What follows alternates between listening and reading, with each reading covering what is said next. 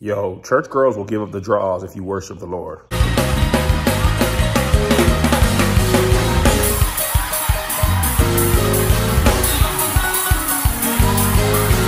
Gotta get through these last two songs. But somebody say, wonderful. You gotta prophesy to yourself.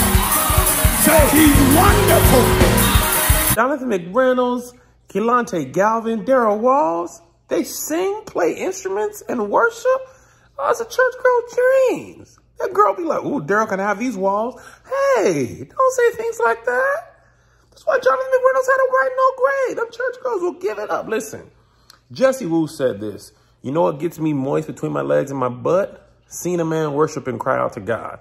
This is real church girl stuff. If you get here, hey, how you think I got less? Why would you do me like that? It was a cry out. I said, why you think Chandler Moore got married recently? You seen his worship and cry out? Oh, them jean skirts was in a frenzy. He's get to sing in the middle of Maverick City music all the time. He had to get locked in. I mean, they out here like, well, you can sin with me and repent and write a song. Ain't nothing sexier than good, clean worship. I used to preach. Let's remember when I preached and you was like, oh, you finna repent? Yeah, she's saved now. She wasn't always. How you think we got to 17 years of marriage? Oh, yeah, you gotta cry. Hey!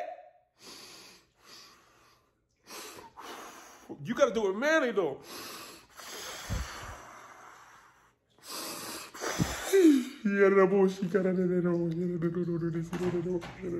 That's draws.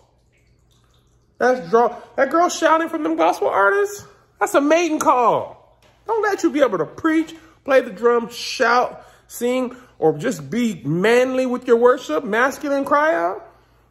Church girls is gone.